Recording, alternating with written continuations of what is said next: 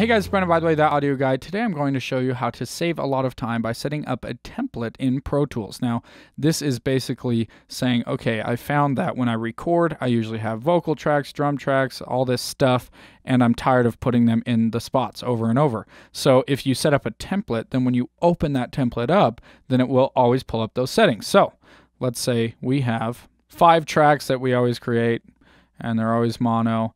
And we also have 2 stereo instrument tracks that we always have every single time. And of course, you want to have a stereo master fader. And I usually like to have 5 buses that will go stereo. All right. So I know that I like to preview all of my tracks on medium. So I'm going to hold Option and click medium, right click and click that. And then of course we are going to name these tracks. So let's say vocals and this guy guitar and so on. So I know that these are always routed accordingly, and I'm going to always record out of input 1 because that's where my mic is set up. So no matter what I record, it will always be routed properly. And of course you can set this up to how you want it. And I know that I always like to see my inserts, A through E, and also my sends. And let's get rid of those comments.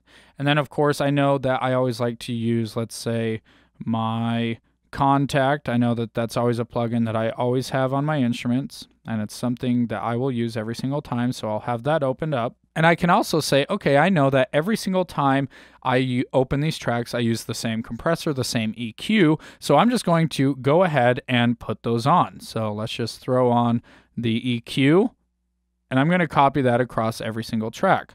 Okay, so you get the picture. So basically you set up these templates and have everything routed how you like them. You know, you can change the bus to maybe reverb, put on your favorite reverb that you always use, and then of course route that so it's 1 and 2. So then you know every time I open my template and I want to send something to my favorite reverb, all I have to do is say, all right, I'm going to send this guy to my reverb.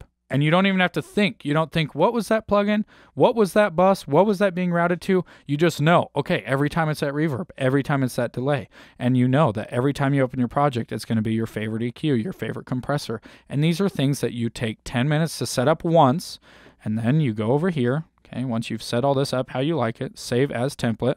So we can just say Brendo template. And then you can put it in a category. So I'm just going to put music.